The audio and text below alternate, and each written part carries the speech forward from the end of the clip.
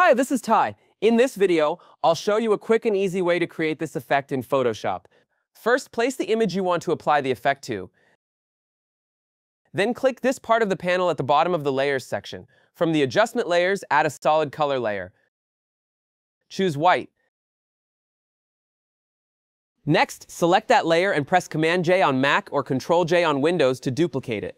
Double-click the thumbnail of the duplicated layer and choose any color you like. For now, hide both of these color fill layers. Now let's create the shape we want to cut out. You can use shape tools, but I recommend using a ripped asset. There's a link to a recommended site where you can download this asset in the description.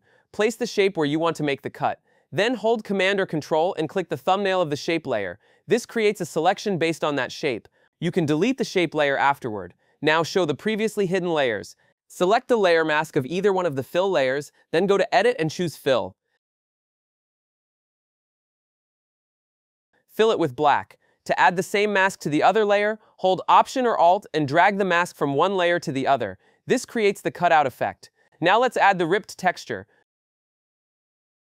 Between the two color fill layers, hold Option or Alt and click to create a clipping mask. Select the mask on the white color fill layer, then go to Filter, Distort and choose Ripple.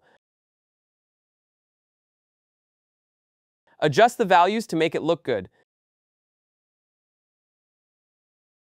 Now it looks like it's torn, but it still looks a bit flat. Let's make it feel more dimensional. Click on the right side of the white color fill layer to open the Layer Style panel. Scroll down and add Drop Shadow. If you're unsure how to adjust the values, feel free to use my settings.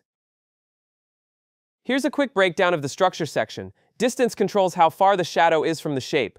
Spread adjusts how intense the shadow appears, and size determines how soft or sharp the shadow edge is. That's it. And with that, design is complete. How was it? Pretty easy, right? Subscribe for more creative tutorials. You'll find me on Instagram and TikTok, and my posters are available for purchase too. All the links are in the description. Thanks for watching. See you next week.